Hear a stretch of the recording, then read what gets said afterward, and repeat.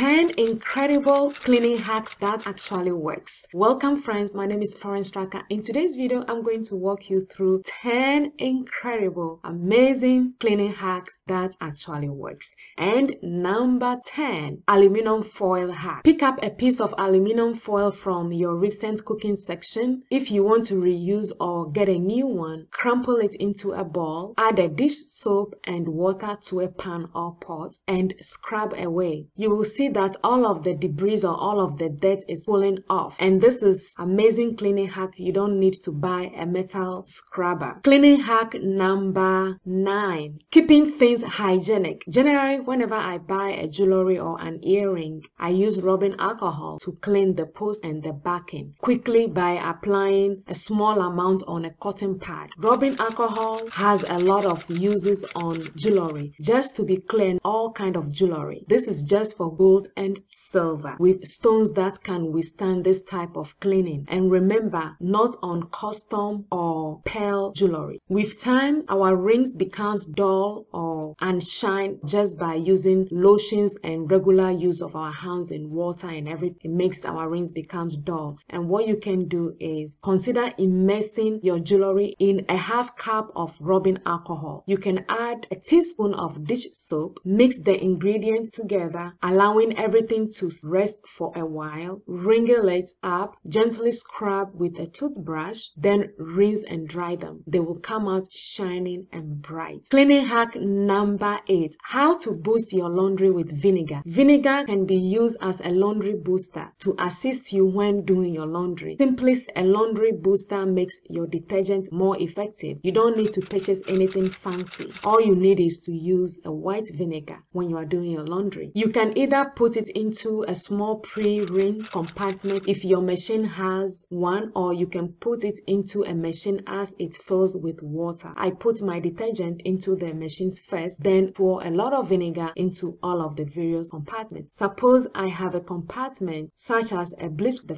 fabric softener, the pre-wash compartment, or any other. In that case, vinegar goes in there because it helps soften fabrics. It helps deodorize, and it also helps lightens and brightens fabrics depending on the color of your materials. As a result, if anything is a little bit stinky, vinegar will help. You can then take your clothes, either hang them to dry or put them in a dryer, and you will notice a difference. Don't worry about having vinegar scent in your clothes. Cleaning hack number 7, homemade DIY recipes. Practical DIY recipes are something many of you and I love, and this has to be a personal favorite. I adore using this all-purpose scrub in the bathroom. Additionally, you may use it in a kitchen or anywhere else where there is a significant quantity of grease accumulation to absorb gums. This is a miracle worker. In essence, this makes a roll of what you may refer to as cream of powdered cleaner. So let's begin. Make a small amount in a container as you go so that you won't prepare a large amount or a quantity at once, but only amount you will need at a time. So you will combine equal portion of dish soap and baking soda in a dish. You may also add a few drops of water here and there. Keep stirring until the mixture resembles pudding, like a little thick. You may add roughly 10 drops of your favorite essential oil. For fun, whenever I clean my bathroom, I usually add 10 drops of tea tree essential oil for an added mold and mildew resist antibacterial punch. But if you would instead use another one, lavender and peppermint are also good. You can also add eucalyptus if that is something that you like. That is also an excellent choice.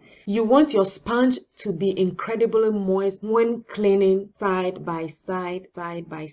After then, you should just let it stand for a while. Pre-treating, as we all know, performs the legwork for you. When you are done, you will turn the sponge back to the scrubbing side and scrub it side by side pattern way while giving it a good rinse and drying it. This is the quickest homemade DIY you can make to get all the gums clean in your home. Cleaning hack number 6, How to clean game controller. Make a little post-it note and use the pointless corner to scrape away all the crude in and around the part where those game controllers have things your hand sweat get in there. This is suggestion for anyone trying to find out how to clean a game controller. It's a terrific method to clean all your devices, including keyboards, if you can't reach all the narrow grooves or areas which are challenging to reach. The folded corner of the post-it note really helps well to get rid of all those little cells that are sticking, hiding in those little spaces or little corners on your game controller. Cleaning hack number 5. How to freshen your home when vacuuming. This is a straightforward exercise that sort of props you as you vacuum. All you have to do is squirt some essential oil into the vacuum cleaner's filter. If you use a vacuum cleaner with a bag, you may just dash a little drops of essential oil onto or into the bag. Additionally, when the vacuum operates, you will notice that it emits a light of scent that is somewhat nice in any case. So that really freshens your home, makes it a little fun when you are vacuuming. So that is a little boost to make your vacuuming easier and much fun. Cleaning hack number 4. The simplest way to clean dirty blender. So there is an effortless way to clean your blender if necessary. You should give it a quick rinse to get rid of any leftovers. After adding roughly half a teaspoon of dish soap and half as much water, you may cover it, place it on the base, set the timer for 30 to 45 seconds. And once that is done, remove your blender from the base, give it a quick wash, clean wash inside, and give it a rough rinse and let it air dry. And that's all you have to do. And your blenders will be clean, neat, and take any leftovers out. Cleaning hack number 3. Cleaning stinking cutting board. Cutting board made of glass are more odor resistant than plastic or wood. Therefore, spraying hydrogen peroxide directly on the surface is an effortless way to handle the situation. After letting it sit for 5 to 10 minutes, thoroughly clean your cutting board with soapy water, rinse it well, and let it air dry. Hydrogen peroxide will kill odor-causing microorganisms. One method that people use to quickly get to their hydrogen peroxide bottle is to remove the screw top entirely and replace it with a spraying bottle nozzle, which they keep in their cleaning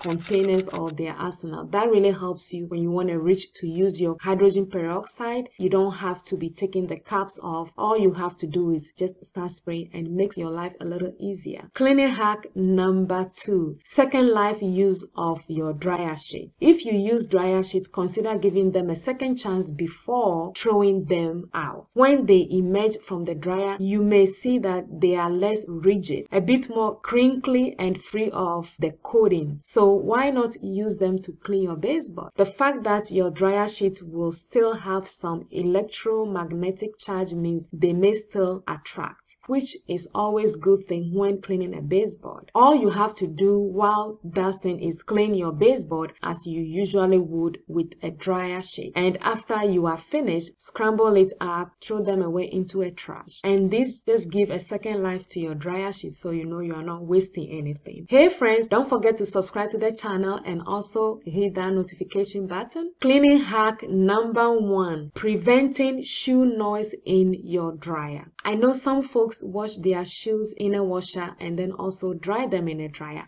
I don't wash my shoe in a washer. I don't dry them in a dryer. So this is a one cleaning hack for people who wash their shoes in a washer and then dry them in the dryer. They make so much noise when they are in the washer. You don't want them to make the same noise when you are drying them. So this is what you need to do. First thing you may do before putting your shoes in a dryer is to grab them by the laces, hang them by the door, and then shut the door so that some of the laces are still visible outside. By doing this, you can prevent your shoes from rattling around while they are drying. If you choose not to do that, another option is to place the shoes in the soft bag. Additionally, you may seal the door after hanging a section of the soft bag outside to achieve the same result. This way, you know that you are still drying the shoes, but they are not making such noise. That is very annoying. mind. And that gets me to this week's frequently asked question. What do you think of the cleaning hacks? Has it been helpful or has it failed you? Now that you know all the incredible cleaning hacks, I want to show you how to hand wash white towels like a pro. Subscribe to the channel so I can make more videos like this. Make sure to check out the video on how to hand wash white towels like a pro. See you on that video. Stay healthy and take care. Bye.